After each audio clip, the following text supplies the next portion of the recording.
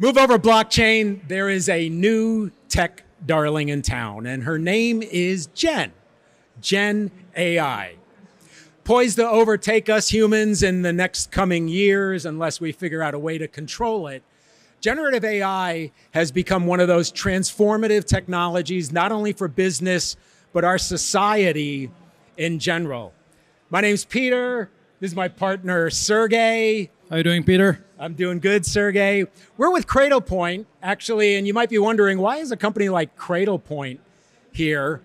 Well, we are part of the Ericom team. Ericom was acquired by Cradlepoint back in April, and we're actually the cybersecurity unit at Cradlepoint. So we're here today to talk about cybersecurity. We're going to do some foundational stuff about generative AI, and then talk a little bit about how you can protect your corporate data, personal information, other such details to be added to these large language models. So any decent presentation at conferences usually includes memes on every slide, so I figured I'd just get it out the way right now. No cyber jokes, no? No, I don't have any cyber jokes. That guy actually took them all. He was really good. So as you're well aware, this generative AI is just burst onto the scene. Now, it's actually been around for a while as these language models have learned over time, but there's projections that, you know, the growth in this industry is going to explode. There's pretty much almost all companies out there believe that it's going to benefit their businesses. And while it's not the only one out there, you can see ChatGPT has been the fastest growing application in history. But we're still at the beginning stages. We still don't know how this is all going to play out. And you can see on here, so it's actually been around a little over a decade is when they sort of started working on this whole idea of understanding language and those kinds of things. And now today, at least according to Gartner, it is at the top of the hype cycle. So other technologies that used to be at the top of the hype cycle was things like the human brain interface to a computer, which now I guess Elon is looking for folks to become test subjects for his plug-in systems. But as you can see, it's kind of grown over time, taken a little bit, but right now it is right at the top. And then if you understand the Gartner hype cycle things, once it crests and starts coming down that slope, that's when a lot of organizations, a lot of businesses start to adopt it. It becomes more common within business systems and so forth. So Sergey, you're out in the field every day. What are some of the things, you know, businesses are using this Gen AI for? Oh, it's all over the place. Now, it's been very popular lately. We have a lot of customers approaching us, asking questions about how they can they secure their data from being exposed to Gen AI tools. In general, you know, the Gen AI is being embraced by a lot of enterprises. They use it to generate new content. They use it to augment the code writing. They use it to, you know, for some chatbots and customer support. They use it to increase the productivity of the employees, and generally, you know, all the good stuff. And Gen AI certainly provides the means and facilities to, you know, provide those improvements. And even the IRS now is going to use the generative AI. Everyone uses, yeah. IRS uses the Gen AI to actually go through the returns and kind of churn those into different buckets, if you will. Predict and run some inferences. So that's interesting. Yeah. So, but the thing about this is, you know, the whole 90, almost 100 think that it's going to be great. And 88% of the companies out there have already started to adopt this technology. So they're incorporating this stuff into their back-end systems already without really understanding the impact to the business, the impact to the systems, and what potential vulnerabilities could come about after the fact. Even attorneys are using it to write briefs. Doctors are using it. Which is scary, by the way. If attorneys use Gen AI to write briefs, that is scary moment. I use it to create YouTube titles. That's fine, I guess. Now, there are certainly concerns, obviously, out there about generative AI getting integrated in the systems, aren't there, Serge? Well, the first and the main concern is security, the data security, how that data is used. Recently, there was an incident where the government, Italian government, just temporarily blocked ChatGPT for GDPR violations, right? And the secondary thing is just the copyright issues, right? So the content what the model spits out can be subject to copyright. It could be plagiarism. It could be anything else.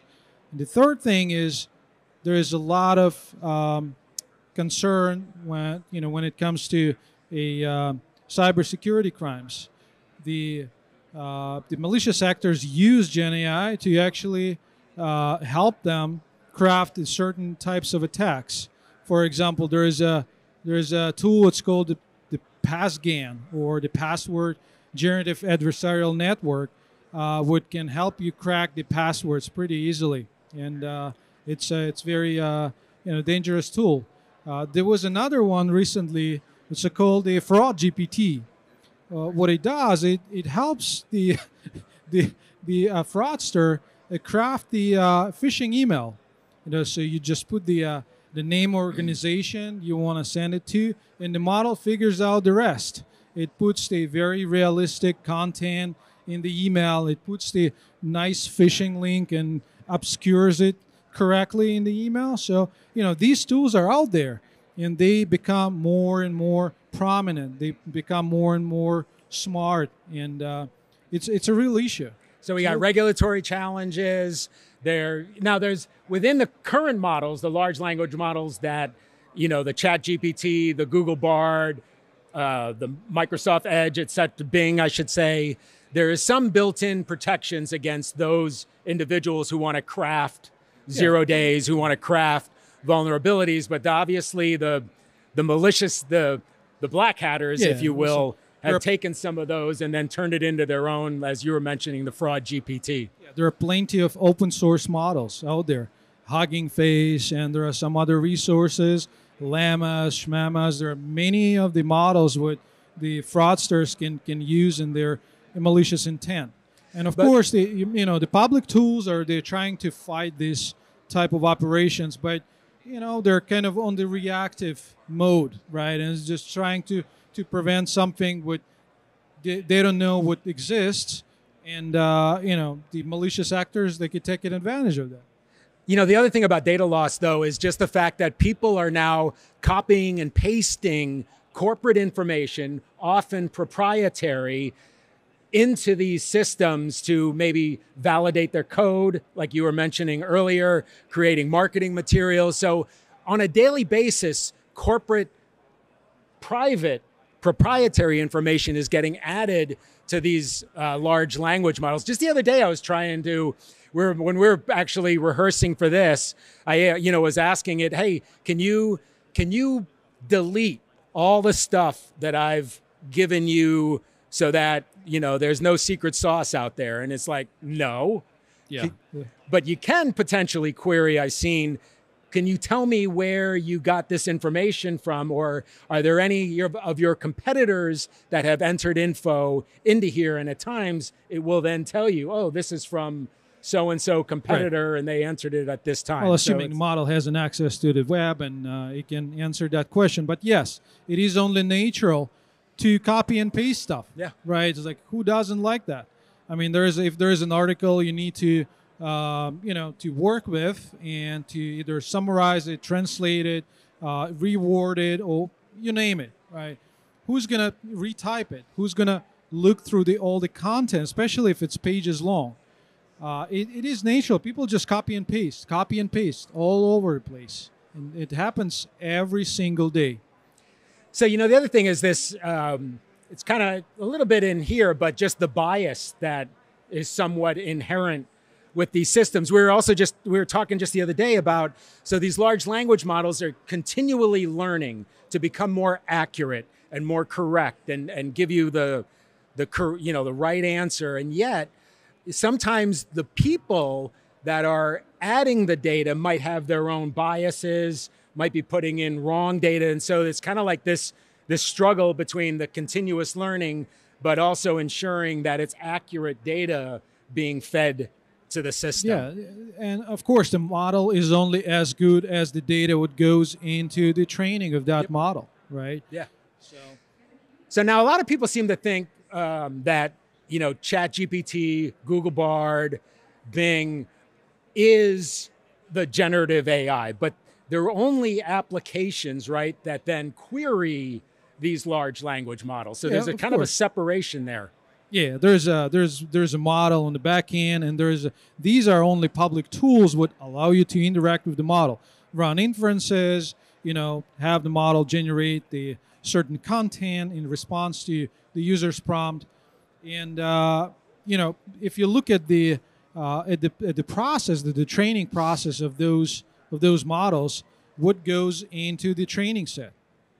Well, they say it's they call it a demonstration data set, right? It's just they insert the prompt and they kind of mimic the response of the model. They run through the model and then mark the output ABC as which would be the most appropriate output for that given prompt, right? But again, and they say, you know, they employ domain experts to analyze these answers and mark the correct one or the most appropriate one. But those experts may have bias, so we don't know whether that answer was labeled correctly or not, or maybe there is some prejudice. So we'll keep moving. We got to continue to keep moving along because. And one more thing here. Yeah, sorry. The one more thing in the demonstration data set is what that is not only taking from the person who actually generates that prompt and in the response to that prompt, but also from, you know, other users who are using the model. So once you have that ChatGPT going, you type something, it goes into your history. If it's in the history of the chat, it can be used in the training of that particular model. So dangerous stuff. Although recently at the White House, there's the President's Council on Science and Technology have now pretty much formed a little working group advisory panel. You know, as this technology continues to integrate into all of our stuff, there's got to be a way to control it. There has to be a way, of course. So now we've been, you know, all along kind of talking about human input and the stuff that employees may paste into a generative AI model. But there's also, I was reading that organizations, as we, you know, one of the stats earlier, are already incorporating this into their systems and then potentially even incorporating new vulnerabilities into their system. So OWASP recently came out with their top 10 for the large language models. Now you see it's only, you know, an early version, 1.0. 101, I think. .1. But I guess the point about this is the current setup, particularly web application firewalls that are there to protect your applications and systems, are really not tuned currently to handle many of these kinds of vulnerabilities or ways to get in. Yeah, of course, because if you hide the model behind a WAF or any other tool that uses signatures, it's completely useless. Because to understand these type of attacks, like a prompt injection or a training data poisoning on some others, you need to understand the context, what actually goes into the payload, what goes into the model. And currently, like tools would use signatures, they're just not capable of understanding the context of that data. So there has to be a better way to protect the LLMs and also protect the end users from the consequences of these attacks, right? If I inject a certain malicious prompt, then make the model, you know, run the inference on the other user and spit out the result, which would contain malicious link, and phishing link, or even piece of malware. So there has to be a way to combat that, right? Yeah.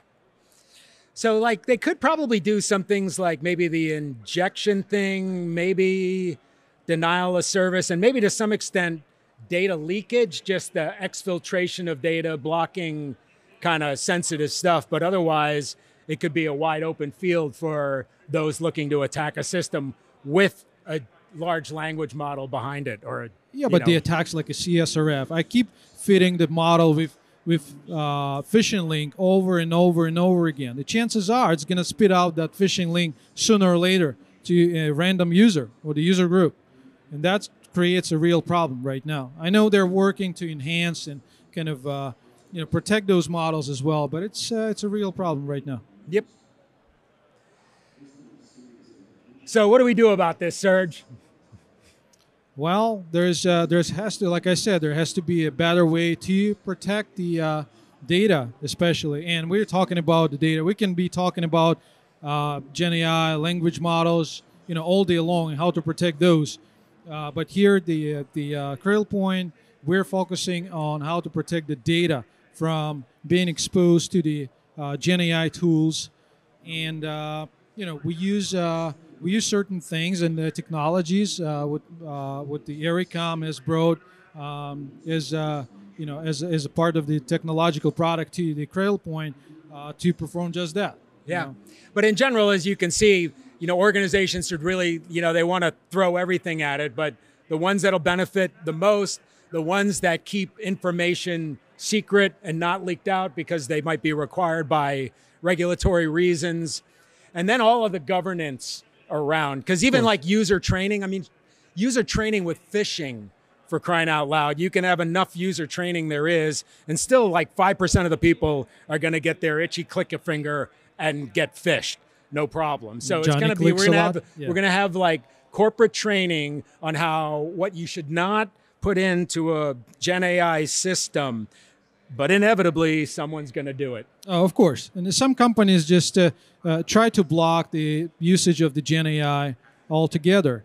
And that's not just the way to go. There's a lot of companies understand it's a whack-a-mole game, right? They block ChatGPT and some other tools, but thousands of other tools, like, they appear every day. So the only way to deal with that is to embrace the technology and make sure there's a safe way to consume that technology, right? And the training is not an answer. There have to be tools in place to deal with these situations. There's no training, it's like true that. Johnny clicks a lot, right? It's just one person, copies and pastes that information, and boom, your IP, your trade secrets are out there in the public domain. Yep. So you want to talk just a little bit about our architecture and how we go about protecting against the generative AI? Yeah, so at Ericom, we use what we call the remote browser isolation to protect the data from being exposed to the Gen AI. So what we do is we actually run the containers in the cloud, which are air-gapped, and the end user, when the end user accesses those Gen AI tools, the end user doesn't actually have that rendering done in the local browser. Instead, that rendering of the whole website is done in the container, what is air-gapped in the cloud. Now, what the user sees is a stream of pixels, and a clean stream of pixels. And because we do that, we have full control of what goes in and out of that session, particularly from the customer side. We control the clipboard, we control the file sharing, upload, download. We can scan the files for antiviruses. We can do a CDR, what's called a content disarmament, reconstruct, where if there is a piece of malware embedded in somewhere in a PDF, we can just take it apart, rip out that malware, and put it back together, and the end user actually downloads the clean file. We can also apply DLP policies, or data loss prevention. Like, if the user just types manually something or uploads the file that contains the IP or proprietary information, that can be detected and the file can be blocked, or the user will be prevented from sharing that data with the Gen AI tool. And this is based on, I don't know if you guys are familiar with remote browser isolation technology, and so it's these cloud containers, and it's taking the data from the application, basically rebuilding it in a container, and it doesn't go directly to the end user's device. In their browser, they're actually, as Sergey mentioned, are just reading the pixels from this cloud container. So if there's someone wants to attack the session or attack the data, they're actually only attacking this little cloud container that gets blown away as soon as you close the browser tab. And we do have, I know these ones like demos. We got a short demo. I think it's only like 3 minutes or something like that, to just kind of walk you through some of the examples that we've talked about. And we have 5 minutes left. I think a couple minutes for questions as well. So let's go ahead and. So the first of all, like there are certain tabs open in the browser, and the first tab would be like my Teams channel, where I just copy some text arbitrarily, and I would like to paste that text, somewhere. I would like to reword that text with the generative AI tool in the ChatGPT. So in the clipboard viewer, you'll see the content of my clipboard. Now, because I'm using what we call the local clipboard in this case, I can move that text freely in between different tools, like the Teams and the Notepad and things like that. But if I try to paste it into, let's say, the ChatGPT, I won't be able to, because that particular the tab uses the protected clipboard. Now, this online Notepad also uses that protected clipboard, and they actually share that clipboard, but it's not shared with my local machine, my local clipboard. And that's the point. I can't just take something from my internal resource and paste into the Gen AI tool, for example. But here, look at this, the Mac Rumors website, just copied some text, and it doesn't show up in my local clipboard, but it is in my remote protected clipboard, which I can use to paste the content, and whatever arbitrary tabs I have opened would apply the same policies basically, and have the same clipboard type applied. So that includes the ChatGPT, my Notepad, some other arbitrary websites I open in the browser, and those tabs can be side by side. By the way, this we can open one directly in the browser, do all the rendering directly in the browser, and then some other tabs will be using the RBI, and those will be using a different clipboard. Now, we can just generate some content from, let's say, ChatGPT, and then we can use that response again to share somewhere, or that was just a joke. But any type of inference can be copied and pasted into the tab which shares the same clipboard type. So essentially, there are two different clipboards that we maintain, and that actually helps a lot with managing data and how data is shared with the Gen AI tools. So what about somebody entering, like, just off the cuff, like a credit card number or a social security number or something like that? Of course. Yeah, that can be filtered as well through the DLP policies. And I think I should show it somewhere in this demo as well, how we apply those DLP policies. I'll try to upload one of the files what contains a sensitive information inside, just a doc file, what happens to have a social security number inside.